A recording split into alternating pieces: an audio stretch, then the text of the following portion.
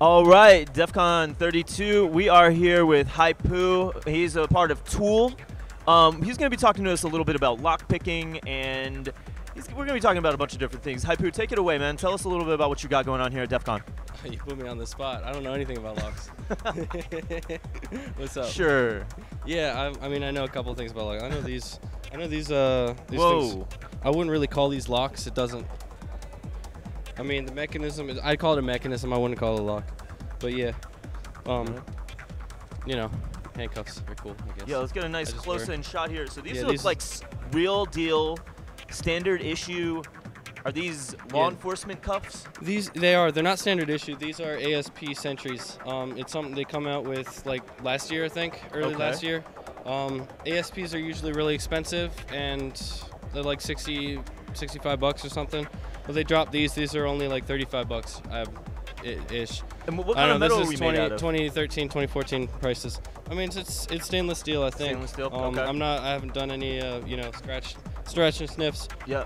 I know this is hardened steel of some kind. I'm not sure. I think this is an alloy. But yeah, these are like a lower price handcuffs, which is kind of funny because the only reason you buy ASP is because you're loaded.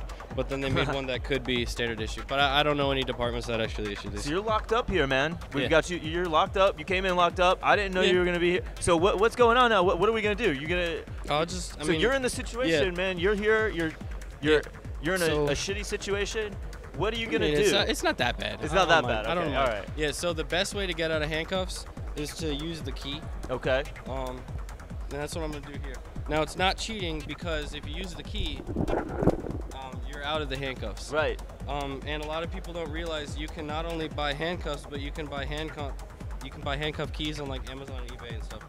So if you have a handcuff key and you get out of the handcuffs, that's fine. Now we're also doing over at the village. We're doing the dozier drill where you shim it.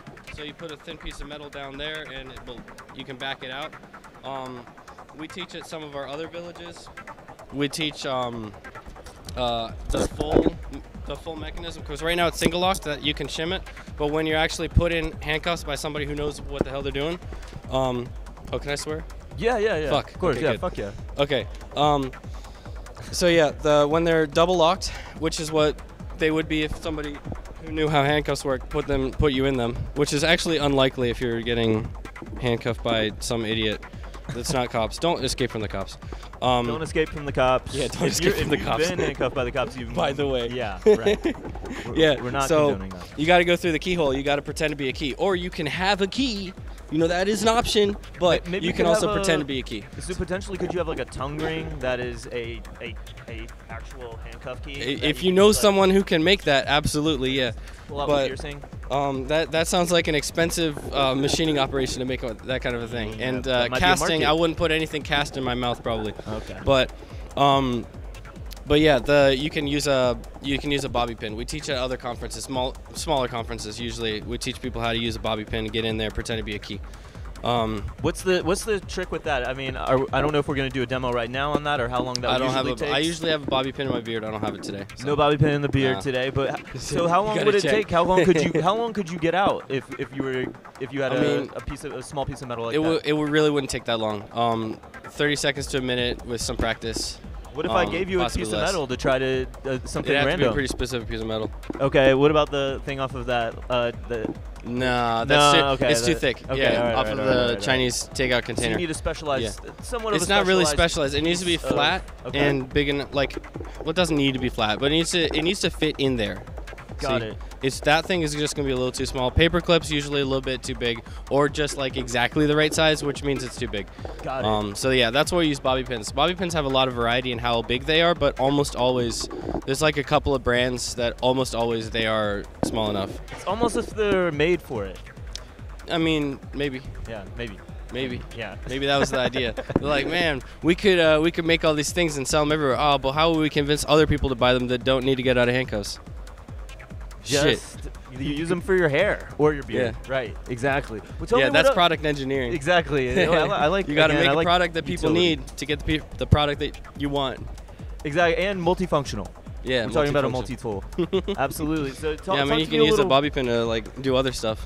Talk to me a little more Clean on your about fingernails. what else you, what other types of locks are like. What say? I did see there was safe cracking going on. I don't know if that's part of over there. I'm excited about that. We had one of our volunteers stood up and said they would run a table. That's where TOOL. By the way, I'm HYPU. I'm part of TOOL. We're a 501c3 nonprofit. And we're like 100% volunteer run. We don't have any employees. We have like one contractor at the moment. So I mean, yeah, maybe in 6 months Amazon will give us $1 billion, but I don't think that's likely. I think they use locks and they don't like us. But you're pointing out the vulnerabilities anyway, so and you're helping them improve product and security. So but people don't always see it like that, especially when it's physical. Like software, yeah, you can patch software. Physical software or physical hardware is a little harder to patch when you're talking about like, oh, cool, we tooled up this factory, now we can make millions and millions and millions of these things. It's like, but you can open it with this. Right. It's like, but it's gonna cost like $8 billion to retool the factory. And so new patents, they don't want to do that. And yeah, like new factory die cuts, etc. You know what was interesting? After coming here last year, I learned the tiniest bit about lockpicking, and then I was able to go home and pick my house deadbolt within 20 minutes. You should get a better deadbolt. Yeah, exactly. I was like, oh wow, this is not very secure. Or don't. Like, who's picking your door? I was, but hopefully no one else is doing that. Just the idea that it was that easy was a little, that made me think a lot more about my security. But that's kind of one of the funny things about lockpicking as a, I don't know, as a crime.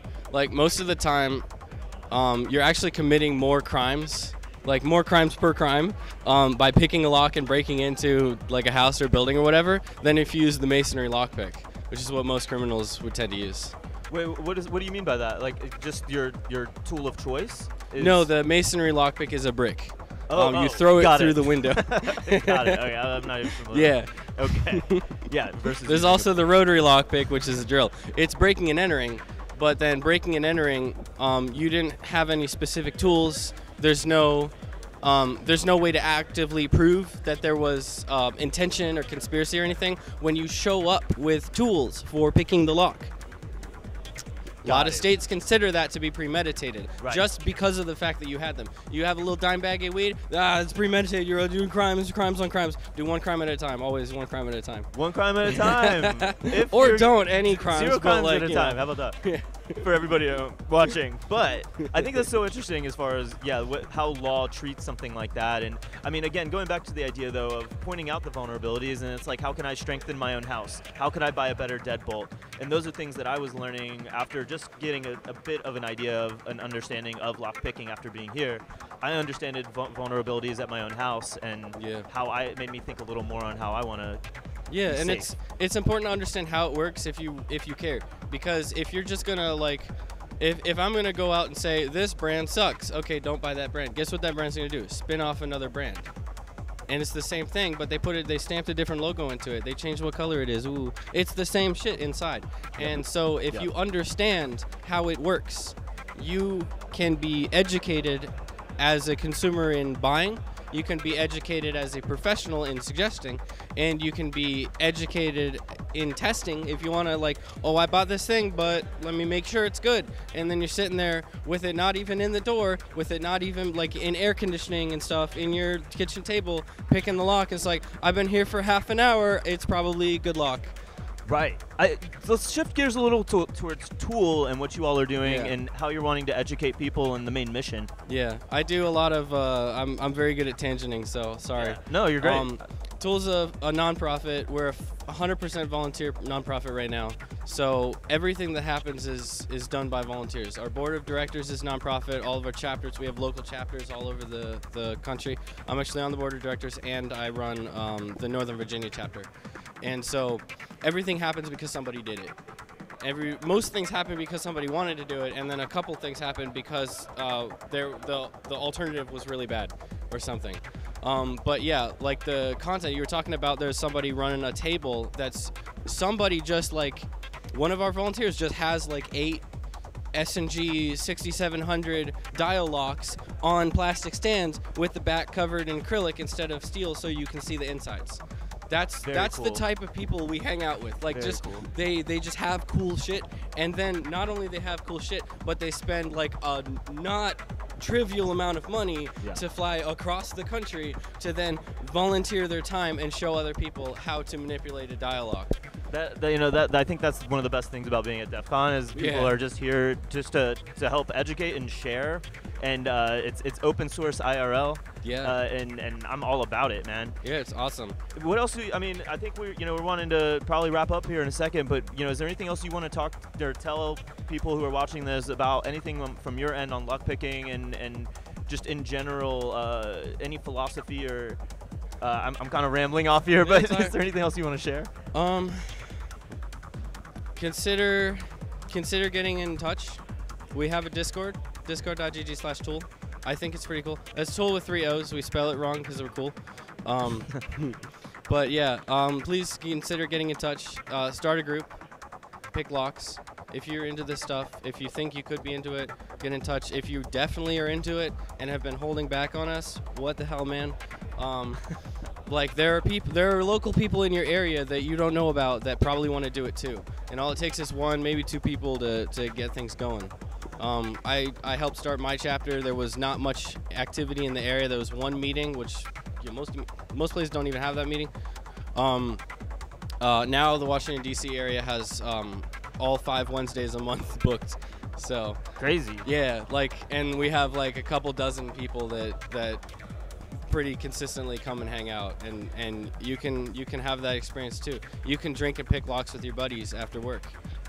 Stay relentless. Yeah. Stay relentless, people. Work on your cool shit together. Get other people involved. IRL. Obviously, we can all talk to each other on all the boards out there and whatnot, but let's get together IRL, man. That's why we're here at DEF CON, right? Absolutely. Yep. Yo, thank you very much for meeting me, HYPU. It's really awesome. Yeah. Appreciate you. Good to be Awesome. here. Definitely. Cool.